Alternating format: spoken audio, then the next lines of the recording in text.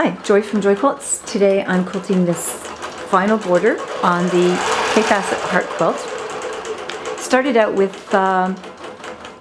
computerized quilting on the border, the top border, and then took it off the frame and did free motion in the heart and in the background, two different designs. And now we're putting it back on to finish the actual borders. The computer does a super nice job on borders, especially if they're busy like these ones are. You can use a nice busy thread and get a really nice texture added to the quilt. Using Aurifil thread, I like the Aurifil variegated. It's a 50 weight, so it's a normal weight thread. You don't have to mess too much with your bobbin or your needles. I use a 80 SUK needle, which is the ballpoint jersey.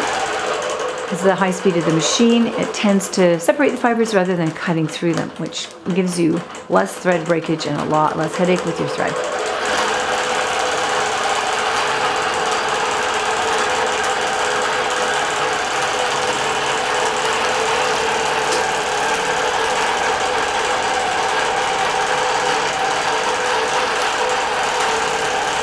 This is probably the most difficult border on the quilt to do because you have to roll the entire quilt up on the back rail to try and get it even. And it does tend to move a little bit.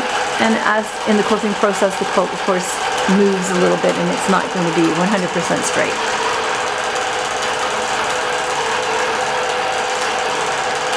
It's kind of why I chose a nice circular design so that it will cover all the areas that are kind of empty in an even kind of fashion. I like to balance the quilting whenever possible.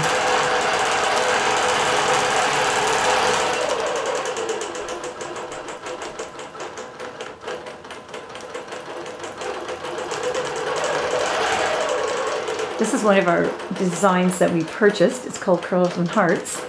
We had a 6 pattern repeat and then just kind of stretch and skewed it to fit in our area. The trick is to do a minimal amount of stretching and skewing because you want it to balance with the side borders, which of course are shorter on a rectangular quilt. And for that one we used 5 pattern repeats. This one worked out really well. It was maybe 1% we had to stretch it, so that's really nothing. It's about 94 inches long, this border, and about 9.2 inches deep.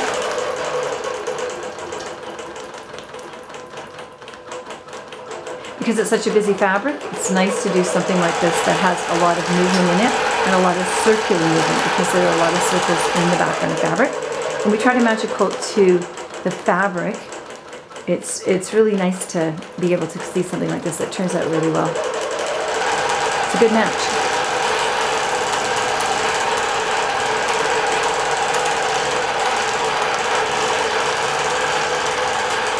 This is a rectangular design, so when we brought it in, I just took it and flipped it upside down for this border because this is a side border.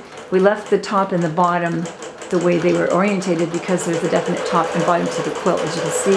Sort of see by the backing, it's directional. But the two sides, we flipped this side in so that the hearts and curls will balance. The mirror image of each other on the two sides of the quilt.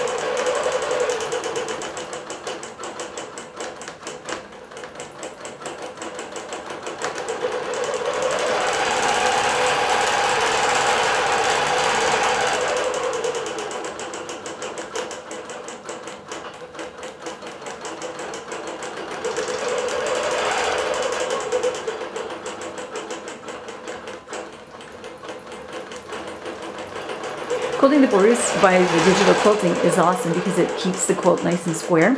Sometimes if you're quilting a border free motion, you don't quite get the same line. It tends to, have a little wobble or wow, and it kind of will go out of proportion a little bit. But doing it this way, you have it perfectly stretched on the frame. Measure the distance from the dead bar as well as from edge to edge, and it helps to balance the pattern, and that enables you to do a larger pattern and have it balanced from left to right and top to bottom.